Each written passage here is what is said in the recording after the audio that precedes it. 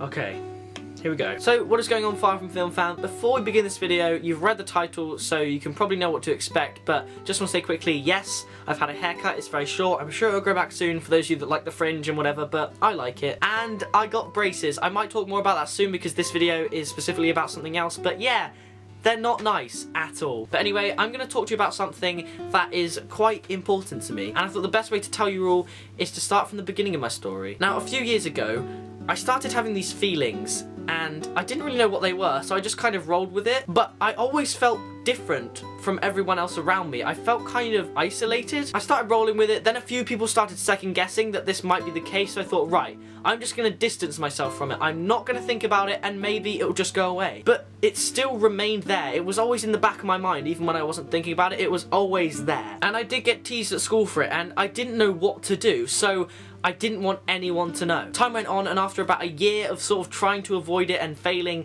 I kind of just started to accept it with myself. But at this point, I still did not want anyone else to know, because unless you've gone through it yourself, you don't know how it feels. You feel like there's nothing you can do, and you kind of ask, why was it me that's not normal? Why couldn't I be the one to fit in with my friends and do the things they do, rather than be the way I am?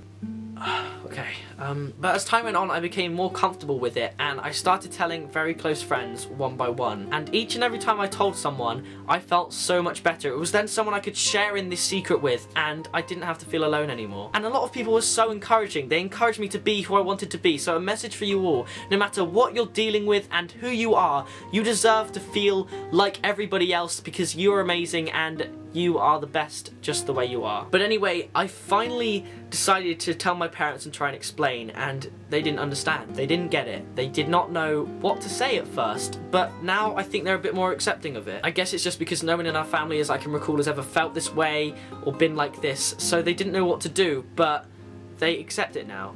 Okay, so as I got older, these feelings never went away.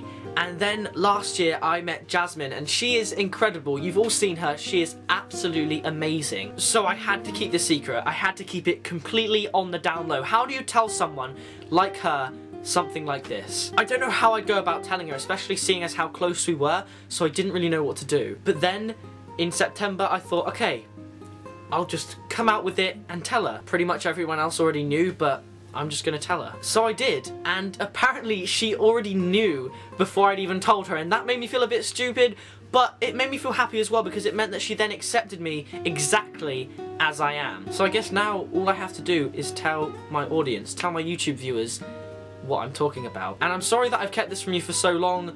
Some of you have picked up on it, some of you have said things, and you've all been great, and I guess I should just come out and say it, so I'm gonna say it. With all the feelings I've been feeling and the things I've been thinking about, I'm just gonna come out and say it, and say that I am a YouTuber. I spent years trying to keep it covered because everyone at school teased me for it when they found out. I wasn't like everyone else, and no one understood. And that's why I could go to the internet and talk to like-minded people who understood the situation I was in. But I've accepted myself. I have Jasmine, my girlfriend, in my life.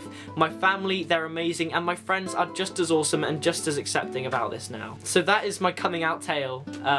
Sorry to those of you who it was a shock that I am in fact a YouTuber now, but I have been since the 4th of January 2011.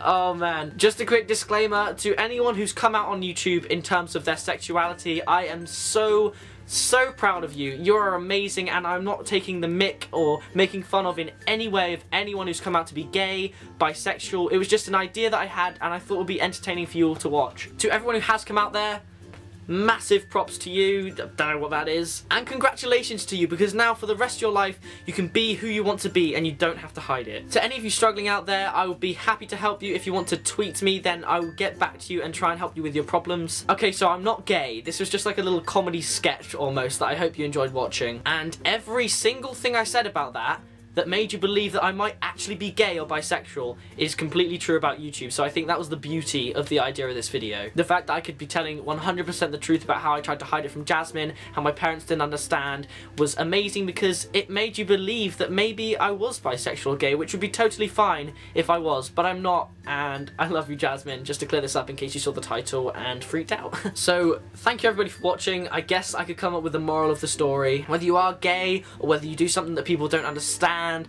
or whether you just feel a certain way about someone that makes people dislike you, don't worry about it, because in 10 years, will it really matter? This is not supposed to be an inspirational video. It's a stupid map video, come on. Okay, so now the seriousness has passed, I just want to say a very big thank you for watching. If you could leave a like down below, that'd be amazing, and I love you all. Yeah, quick update about the braces. They are actually horrible. I haven't eaten anything. I just live off of yogurt and things like that because I can't chew, and it sucks. I can't even bite together. Talking is a struggle because I do sometimes expel spit onto people, like that little spit bubble that just went out of my mouth. And as well as that, it really aches and cuts the inside of your mouth. So, yippee! And the haircut happened. I don't know what this video was. I just came up with the idea and I thought, hey, why not? I know you guys are awesome enough to enjoy this video, but everything I said in it was true. So thank you to everyone who does support me in what I do, and even though it is weird to talk to a camera, it's nice to know that you're all there. So thank you for watching, everyone. I will leave you with that, and I will see you